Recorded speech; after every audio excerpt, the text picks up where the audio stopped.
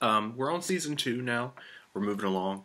We're going to start with episode 209 today. So 209 is called The Trick is to Keep Breathing. This is the episode before the mid-season finale of season 2. And they call it in this episode the spring formal, but it's not actually the spring formal. It's really their junior prom. They're just calling it something different. It originally aired on November 16th, 2004, and was directed by John Asher. This was John Asher's first episode. He would continue directing episodes through season 6, and would have a total of 7 episodes that he directs. He did a pretty good job with this. It was written by James Patrick Sturrock and Chad Fivish, who I've talked about before in previous episodes. They've already done episode 303. It was also a pretty well-written episode. The Nathan and Haley rift stuff that's about to go on further in the season, it's already sort of started. They already started laying the groundwork, especially in the last episode, right, where Nathan and Lucas went to Charlotte for the basketball game and ultimately the doctor appointment. And Haley lied to Nathan in that episode about her going and working with Chris. This episode, it starts to come out, though, and they start to, show us the problems between Nathan and Haley, because Nathan finds out that she worked with Chris while he was in Charlotte. He plays her music, which she gets upset about because that music's not finished, but ultimately that's not the problem here. The problem is her working with Chris and lying to Nathan about it, and ultimately just the whole Chris thing. It's interesting, really, and I've been, thinking about this, rewatching it, in general with the character of Chris, because in this season, he's a serious character, right? Like, there's a serious problem between Nathan and Haley. In this season, he's a real threat in terms of their relationship, and he plays the role serious, despite him being, he's a complete douchebag. And to a degree, that continues into, when we see him in the next season. But if you look at the series as a whole, he goes so far from this character, not just him being, completely unlikable, but him just being taken seriously. By the time you get to when we see him last, he's more of a joke type character, not somebody who's not necessarily the same as Tim. You take him a little bit more seriously than that, and you care about his character a little bit more, I guess. But it's definitely, he's more of a comedic relief moving forward versus what he originally started as. And I feel like that's mainly Tyler Hilton there, and the fact that they on the show really liked Tyler Hilton and wanted him to continue coming back, especially in season. You can see a little bit in season 3, which is season 3. His character isn't really a joke, because we know some stuff that happens in that season as well. It's still very serious, and him being a douchebag and causing problems and all this. But he's still there, but he's showing comedic chops. He's showing that in season 3, despite still being the same character he is in season 2. And they were able to play on that in future seasons to make him more of a comedic character. So also, this is I mentioned with Nathan and Haley stuff, it's a very emotional episode. It's very good. Lucas learns about Dan's health in this episode, which adds to the Dan and Lucas relationship in this season, and building on that, and building on Lucas and his detective work throughout this season, and finding out stuff about Dan and Dan's reaction to it. And Dan's so quick on his feet in this season. Because there's certain things that Dan is he's being honest with, right? And he's trying to have this honest relationship with Lucas, and he's trying to do all this, but he was quick on his feet to find out ways to get around the things he's actually done that's bad, like lying to Deb, right? He tells Lucas, it's because he wants trying to get his family back and such. And to a degree, maybe he is. I'm really diving into that, when I'm rewatching this season, of how much he actually wanted to try to get Deb back, because I I don't really think that he had that in mind at all. Like, ultimately trying to do anything with Deb. I think he was over Deb at this point. I think that was all. I feel like after the whole Keith thing, Dan was. He saw Deb completely differently. At least until, later on when he's like reflecting back over his life. But I think that relationship is over. And I think that everything in this season for Dan, not with Lucas outside of that, is motivated by the revenge from the heart attack and just the fact that Keith and Deb slept together. So, I mean, that's part of the whole line about the health. It's all of that stuff is his ultimate game plan of getting revenge on both Keith and Deb. So we start to focus more on Brooke and Lucas in this episode as well, taking us back into them and what their relationship was and what it could be, and hinting at a future with them, while also just like building on their friendship that we haven't really seen because they were just in a relationship and then they weren't, and we never really saw them as friends. And now we're about to see that develop in season 2 before the end of the season and what ultimately happens. But that starts in this episode. At the end, we have the Felix and Mouth stuff. Felix continuing to be a douchebag. The reveal that Felix bought the dollhouse for Mouth to give to Brooke. Mouth taking Brooke home after she gets drunk, a trick, and Felix coming in and pretending that he did it. And then in this episode, Mouth reveals that to Brooke about what happened. And Brooke ends things with Felix for a second. And ultimately we know that Mouth gets drunk and throws something at Brooke's windshield, breaking it. Which then leads Brooke to being upset, and then Lucas finds her on the beach, and that leads into the friendship that they're building on.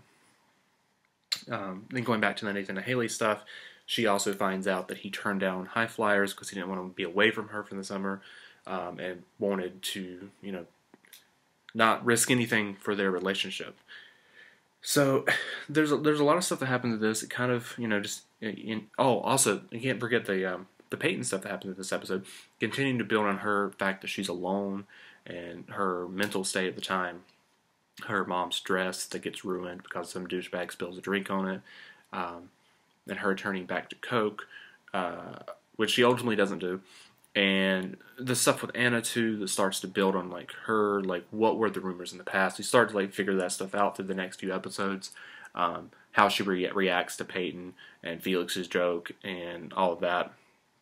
So I think it's actually a very good episode, and it leads us into the next episode, which is the mid-season finale, which is episode 210, Don't Take Me for Granted. This episode aired November 30th, 2004. It was the last episode to come out in 2004. Obviously, it's the mid-season finale. It was directed by Lev L. Spire, who only directed one episode. I'm very surprised that he directed the mid-season finale, especially considering this was his first episode and he never went on to direct more. I would have thought that Greg Prange or a few of the other directors who have done multiple ones would have directed this one. But it was a good episode. I think it's one of the best of season 2. It was written by Mark Schwann, of course, because it is the mid-season finale, and he directs most of the bigger episodes to happen throughout the series. It continues, like I said, just from the last episode. And we have a lot of stuff that happened in this episode. We have the whole Brooke finds out that her windshield was smashed, and later Mouth reveals that to Lucas that he was the one that did it. Brooke thinks that Felix did it, causing her to be mad at him, flattens his tires on this. Which ultimately at the end of the episode, I keep saying ultimately, I'm sorry. The end of the episode, her and Felix actually start a relationship. They start dating, which is just disgusting. But you also have the stuff with Peyton's locker, that someone wrote Dyke on Peyton's locker, and there's really not that big of a suspense, I feel throughout the show, leading up to the reveal of who that is. I don't know if it was I feel like they planned for it to be like a reveal, so I don't know why they didn't like ask a question like who could have done it. I guess the characters just think that just some random person did it. We find out that it definitely wasn't just a random person, and she was targeted by one of the other characters who, obviously it's Felix, we know that. If you've watched the show before, you know that, and that becomes a big point when he ends up leaving the show. That happens. Peyton wears this shirt with that written on it into the school. Principal Turner, who's also like one of the worst principals, right? Like, I was thinking about that in the last episode that I watched, which is not in this set here, but that he had a speaking role, and he's actually principal from like the time that the show starts through, I guess, into season 6. I know he's through season 5, and they obviously have a new principal in season 6, but yeah, he's not a good guy, really. I mean, we find out in season 4, I think he's like it's like a little bit of a line that he like sexually harassed Rachel, I feel like. But anyways, we'll get to that when we get to it. Peyton deals with that stuff. Ultimately, she goes back and she's going to buy coke from that Rick guy, who is a terribly written character. I don't understand why he was ever in the show. Like, they could have came up with a better way to write a drug dealer, and because he's supposed to be this guy who's like controlling all the bands on the I can't remember the word he used, but it was pretty much like the East Coast in that area or whatever. Like, dude, you wouldn't be in Tree Hill, you'd be like in Atlanta or New York or something. The circuit, that's what he says. He controls every band on the circuit. And I'm like, I feel like you would be in Atlanta or whatever. Like, you would not be in Tree Hill. You would not be wearing a button-up with a tank top underneath it, hanging out with, like, high schoolers. Like, it's kind of stupid. But when she goes to buy the coke at the end, Jake shows up, which leads us into her storyline for pretty much the rest of the season. Lucas breaks up with Anna in this episode,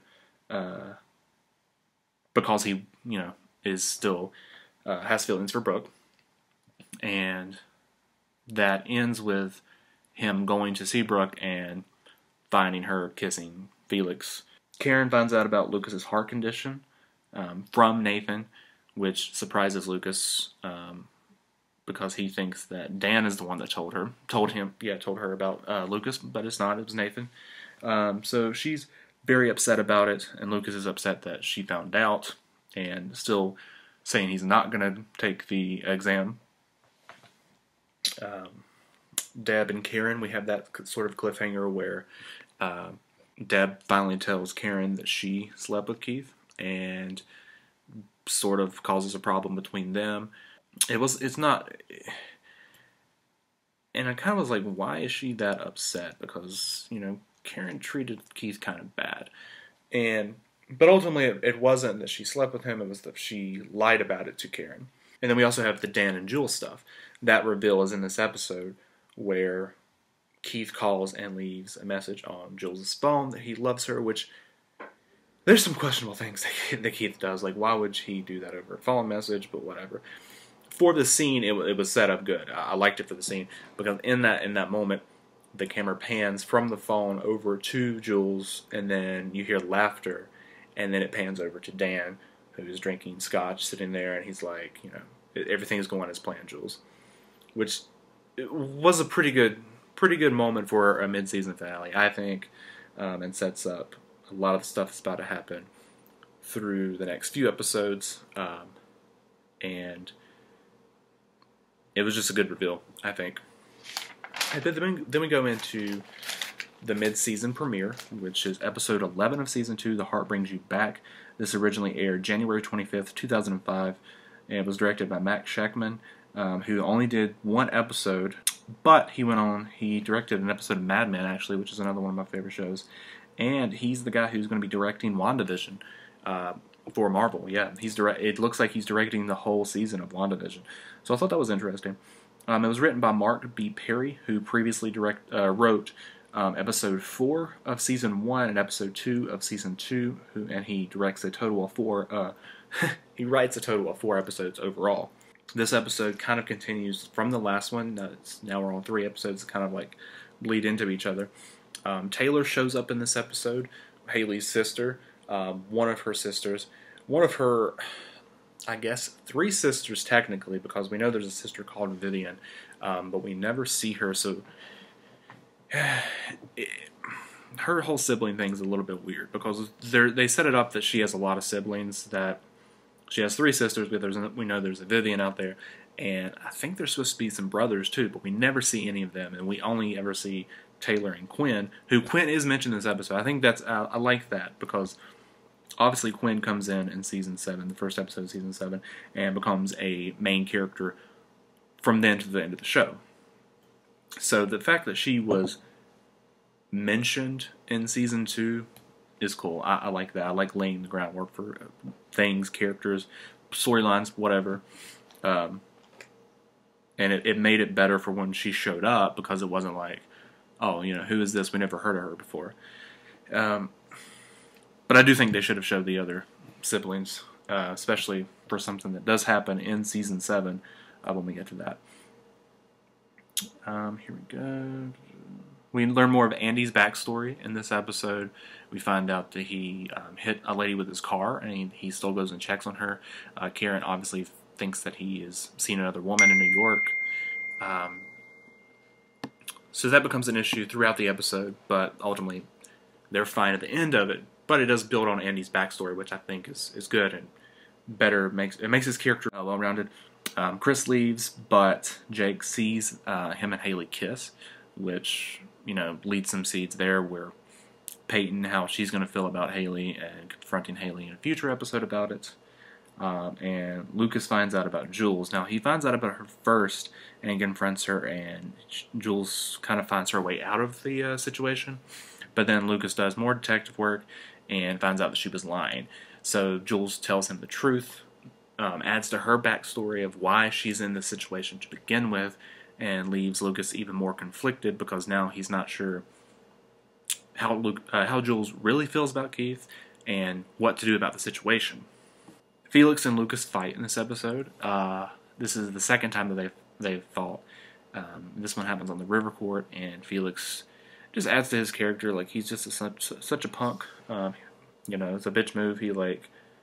Lucas wins the fight essentially, and then Felix pulls his foot, makes him fall, and hits his head on the bench, and then kicks him and stuff. And it's just it adds to how much of a douche Felix is. And Anna reveals to Lucas that she is a lesbian in this episode. So yeah, it adds to her character as well. Obviously, everything that has been happening, the hinting at in the past few episodes, finally comes out in this episode, to the audience at least. And then we go into episode 212, Between Order and Randomness. This episode came out February 1st, 2005, and it was directed by Bethany Rooney, who did a total of 4 episodes between season 2 and season 4. It was written by Terrence Colley, and he had previously done episode 17 of season 1, Spirit of the Night, and episode 206 in season 2. Solid episode. It's one of those that it's not like a mid-season finale or anything, or any kind of big episode. It's just a very good episode. Karen's upset in this episode, obviously, about Lucas, and giving him a hard time about not taking the test and taking things away from him, try to break him, try to make him go take that exam. Lucas confronts Dan in this episode about Jules and that situation, which, once again, Dan's quick on his feet.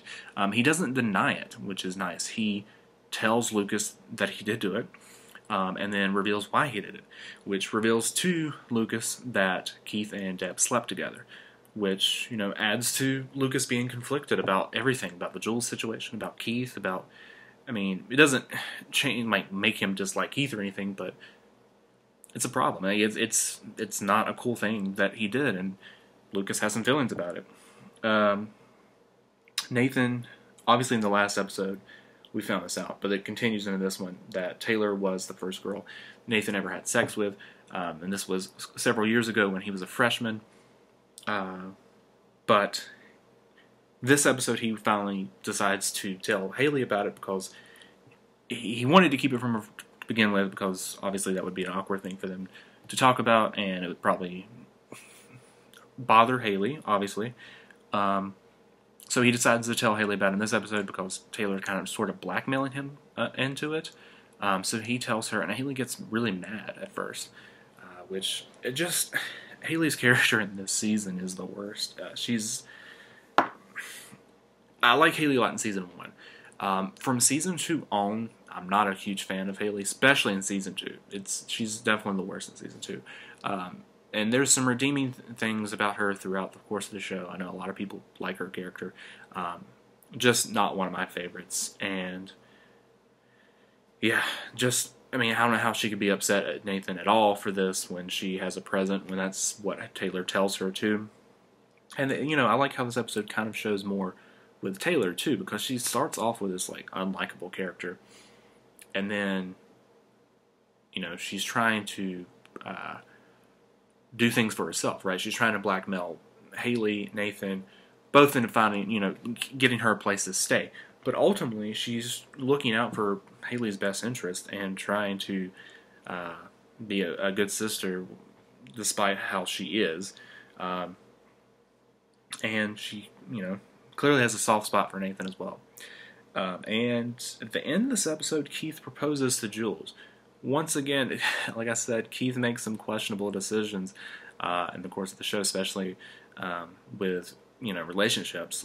You propose... you really want to get married. Season 1, you proposed to Karen. You guys weren't even dating yet. I know the history they had between them, but, they weren't even dating. Why would you propose?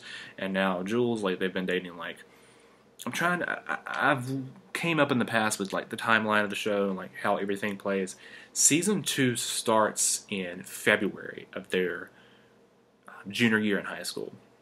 I think Season 1 is from October to February, and then Season 2 is from February to June. So this episode would have taken place this would be April. Yeah. So he proposes to Jules in April, but when we go back to the episode that him and Jules meet, that would have been in February. So they've been dating for less than 2 months, though. Less than 2 months, a month and a half probably they've been dating. And he's already proposed. Kind of crazy. And Lucas finds out about it, and I think that's the point where he's like, I can't tell Keith the truth now. I just have to see how everything goes and how it plays out. Another thing about this episode is a filming location, and that's Carl's Crab Shack. I feel like I haven't really talked that much about filming locations, and that's a big part of the show. Tree Hill itself, and the cast that has spoken about this, and creators and the directors, how Tree Hill is a character in itself in the show. Wilmington was a huge part of the show, not just that it was filmed there, because if you look at Dawson's Creek, which is another show that I really like, but Dawson's Creek was filmed in Wilmington, but it wasn't a character in the show, I don't think, because it was supposed to be Cape Side. It was a fictional town still, but it wasn't in North Carolina, it was in Massachusetts, and it was it was trying to be something else. Wilmington, or Tree Hill, is a fictional version of Wilmington. So they really dive into making this Tree Hill and that being a big character in the show, and I think they do a good job doing that. But like I said, in this episode, episode 12, we get Carl's Crab Shack, and this is actually the Real Cafe in Wilmington. It's a pretty good restaurant. You guys should check it out if you're there, maybe. I haven't been there recently, so I don't know how the food is, if you want to, what you're into. They used to have some good wings. I don't eat chicken anymore, but they used to have good hot wings there, and they used to have some good drinks. But yeah, so it's filmed at Real Cafe. A lot of the cast actually used to go to Real Cafe when the show was being filmed there, and they have posters on the wall of One Tree Hill and Dawson's Creek, as well as some other restaurants and stuff around town that have this as well. Especially if one of the shows was filmed there, they usually put up a poster or pictures on the wall and a lot of times they're signed by the cast.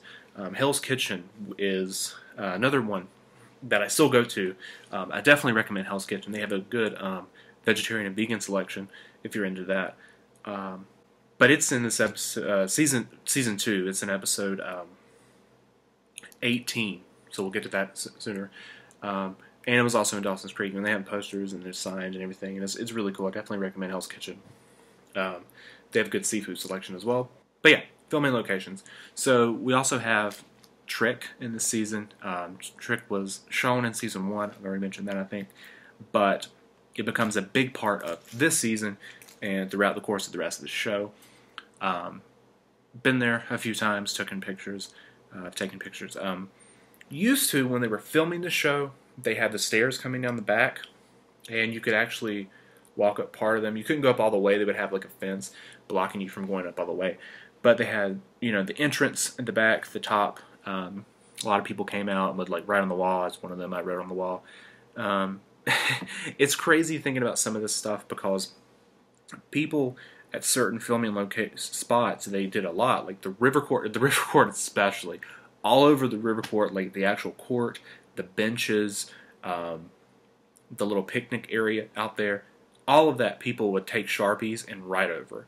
And like just talk about the show, memories, their name, whatever. So like every time that they would film there, they would have to cover that shit up. They would have to cover that shit up or they'd shoot around it. So like that would yeah, I can't imagine having that job. But they did that with Trick too. A lot of people would sign the wall. So like if they filmed a scene outside with the cast in front of the wall, like they would have to cover that up. Now in season 2, they probably didn't have to worry about that. I don't imagine that they had that many fans that came to Wilmington to watch filming back then. I know Paul Johansson's talked about that before. I can't remember if it was in an interview on the DVD or if it was just me listening to him talk with other people in person about it. But because by the time that I started going, a lot of people were going to watch filming, and that was in season 5 and 6. That's around the time I started going, and I'll talk about that when we get to those episodes. But yeah, by that point, people were coming from all over the world, France especially, different areas to watch filming. And he mentioned how, like in the early days, season 1 and 2, they didn't have people coming to watch filming like that. So I imagine it was a lot easier, both to film and just the set pieces and whatnot like that. But yeah, but in the later seasons, you had people like you had to control the crowd, like people like make sure they're winning the shots around Karen's Cafe. Fans hanging out across the street, signing stuff, all of that. Karen's Cafe is another filming location that we could talk about here. It also becomes another location in the show. We'll talk about that later. But that was on the corner of Front and Grace. Originally, I think in the pilot, they shot Karen's Cafe across the street at Port City, Java. There's 2 Port City Javas downtown, by the way, but this is the one across the street from the actual Karen's Cafe location. That's where they filmed it. It was a small location, and actually in season 9, they go back and film at that location for a different restaurant. I think it's called Tree Hill Cafe or whatever. But now it's weird because of course, while they were filming it, it was just a set. Nothing was actually there. And I wish that when the show had ended, they had actually made it into a real cafe. That would have been really cool. But they didn't. They ended up just getting rid of it. And now it's a sports or outdoor store, I think. Just like the River Court, when the show ended, they were... They talked to the city of Wilmington. They were like, "Do you want to leave it here, or do you want us to tear it up?" And for some reason, and this is something I'll never understand, Wilmington didn't want to take it upon their responsibility to keep up with it. I don't know if it was just Wilmington or if it was the Battleship area or whatever, but it was it's very lame. I think like imagine how many people come there just for the filming locations, tourism, all this stuff, and you take a site that would have been very easy to keep up. As far as, just, you didn't have to keep it a working basketball area.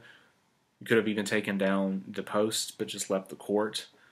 But nah. So they tore up the River Court, but you can still go to that spot. I definitely recommend it if you go to Wilmington, even if you're not like a fan of the show, which I mean, you're not going to be watching this video if you're not. But Yeah, definitely recommend that spot. It has some great views. The last episode we're going to talk about here is episode 13 of season 2. The hero dies in this one. This is a big episode, not just for the show, but for me as well. It originally aired on February 8th, 2005. It was directed by Kevin Dowling, and he also directs an episode of season 2, or season 3, the second episode of season 3, and it's written by Jennifer Cecil, who had previously written episode 3 of season 1 and episode 4 of season 2. This is the episode that hooked me. This was the episode of One Tree Hill that I started watching, and I never stopped watching after this. The first episode I remember, well, I think it was actually the Boy Toy Auction, the first episode I remember seeing anything of in One Tree Hill. But the season 1 finale was the episode that I remember watching the entirety of. But then when season 2 started, there was still like episodes that I didn't watch or like fully watch. You know, I've seen bits and pieces. But this episode, 213, was the episode that I watched, and it got me hooked, and I didn't stop watching after that. So it's a big episode for me. It's a very emotional episode, you know, in terms of Haley and Nathan and what happens with them, and how that plays into definitely the rest of the season and a big part of season 3.